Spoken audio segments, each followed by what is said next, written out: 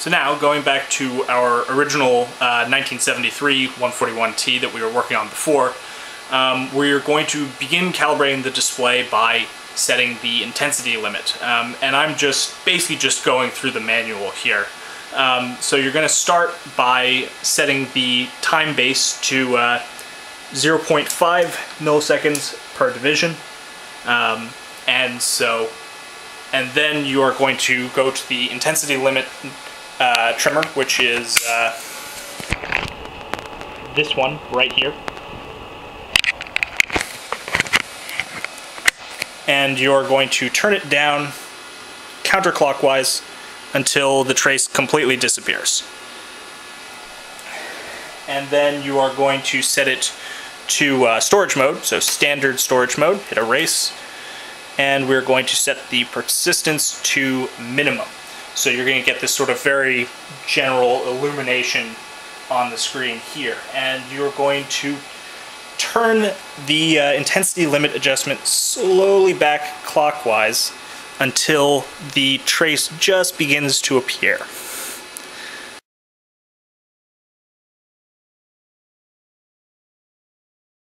And so you want to get it so that just the crest of the... okay, that's totally not visible. So you want to get it so that just the tip of the waveform and the sort of noise floor here is brightly lit, but the actual up and down trace is pretty much invisible. So the next thing we'd like to calibrate on our unit, I am back in non-storage mode now, is the astigmatism and the focus. And so the easiest way I find to do that is to lower the intensity a bit and then set it to manual sweep mode. And so that basically allows you to control the position on the sweep with this potentiometer right here, so you can actually get a single dot on the screen. And so what you want to do is you want to turn the focus completely counterclockwise, so that way you get a solid sort of spherical circle like that. And then you're going to want to adjust the astigmatism on here so that the dot is pretty much as close to circular as you can get it. And then from there, we can just go back to our focus adjustment and adjust it until it is a nice fine dot, and then maybe even adjust the astigmatism a little bit more just to get a nice focus point. And you can sort of seesaw back and forth on this a little bit until you get it just right, but this is a method that I've found that more or less works. And so then we can go back to internal scan triggering, and you can see it's a nice sharp trace.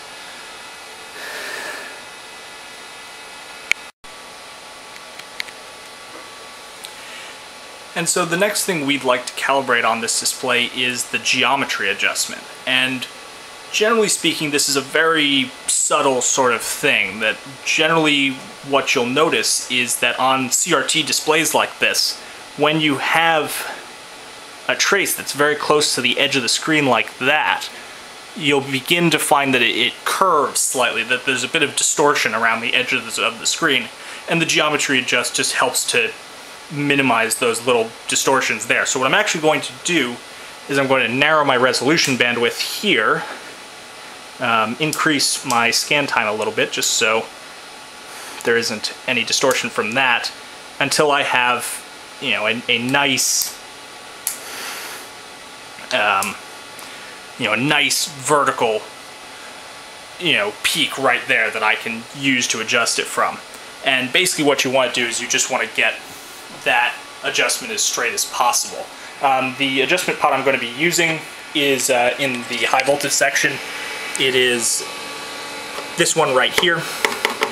So that is the geometry adjustment, and that's the last of the adjustments that's in the high voltage section. So actually once we're done with this, we can close it up again and not have to deal with the high voltages anymore.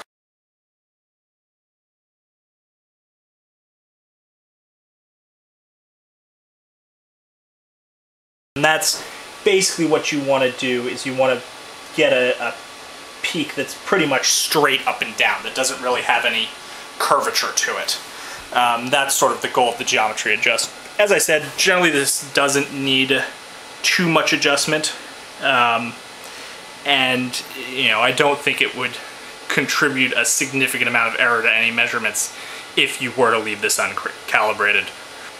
So the next things we're going to need to calibrate on this are the flood guns and the analog storage mode. That basically, when you need to do slow traces on these units,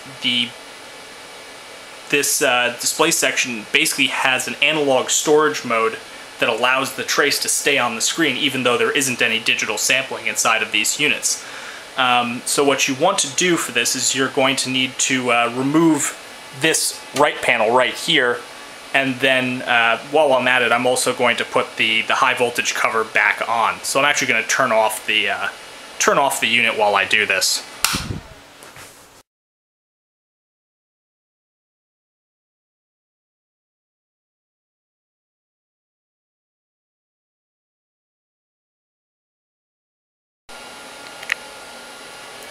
So now with the right cover off, we're actually, I'm going to be switching in between sort of this view here where you can see some of the adjustments I'm going to be using, and also the front of the screen, so that way you can see what's going on here. But what we're going to want to do to start is we're going to set the intensity to min and the persistence to minimum, and we're going to hit the fast storage mode. Then we're going to hit erase. And so what we're going to begin by doing is turning the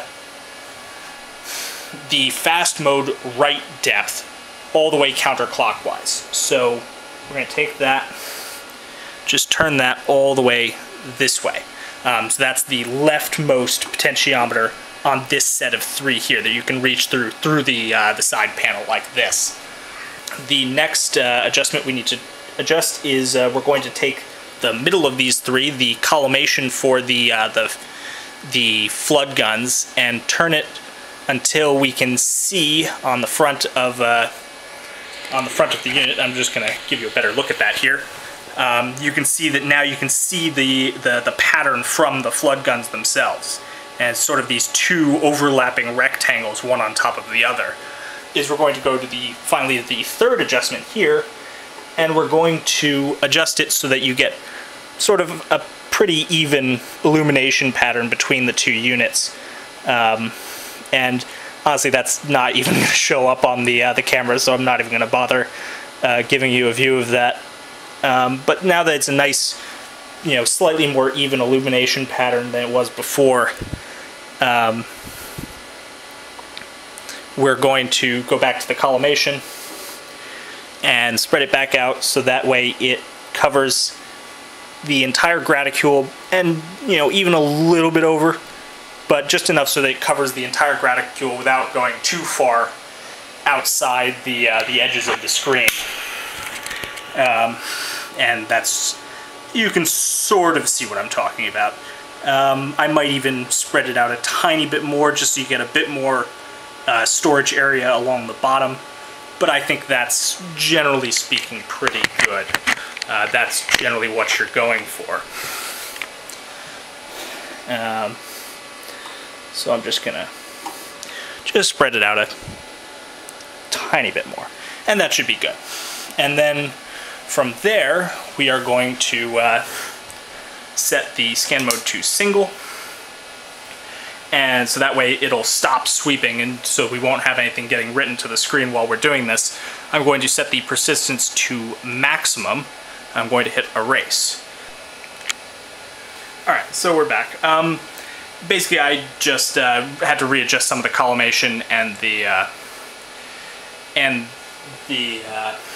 grid to just get it to cover the screen a bit more evenly. I was looking at it from above because I was also dealing with the camera, and so I didn't really see that sort of bottom portion that wasn't really being covered by the flood gun. So that's just something to keep in mind. I wasn't going to bore you with, me sitting there twiddling with it after I'd already explained what you need to do. So yes, exactly. So basically what you need to do is you need to make sure that the flood gun is covering the entirety of the graticule and basically nothing else.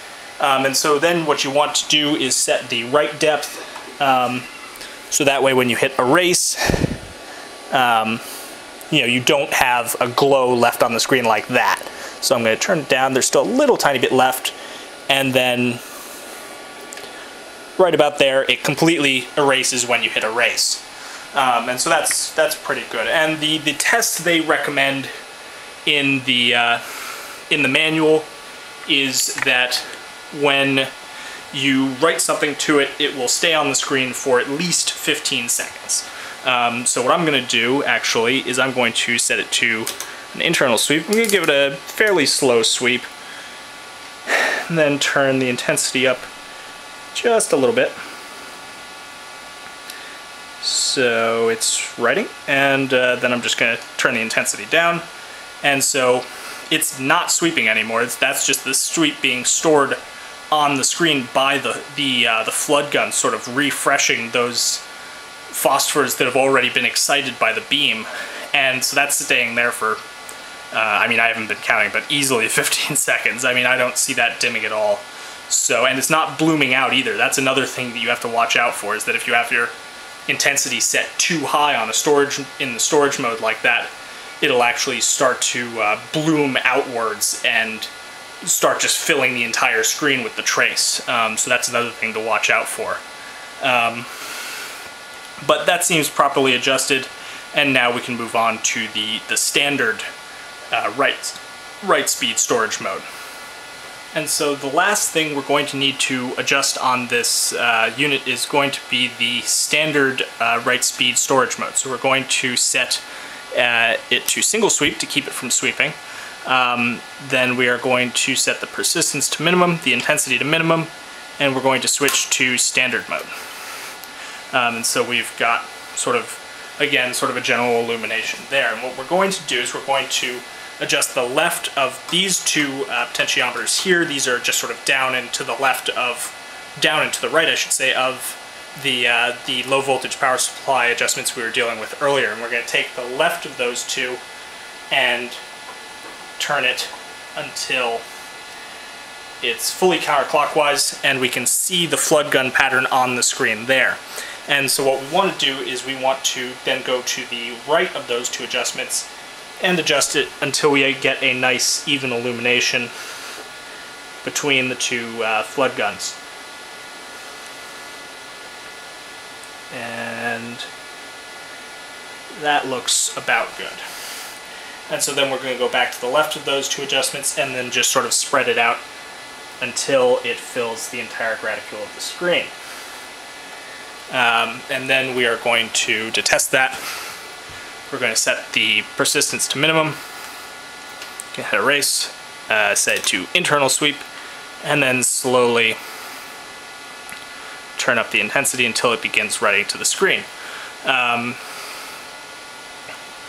And so then, same as before, we're just going to turn down the intensity completely and just verify that it stays lit for 15 seconds. So if you just hit the store mode, so now it's no longer sweeping, it's literally just displaying what was stored to the screen, and you can see the trace will stay there for quite some time.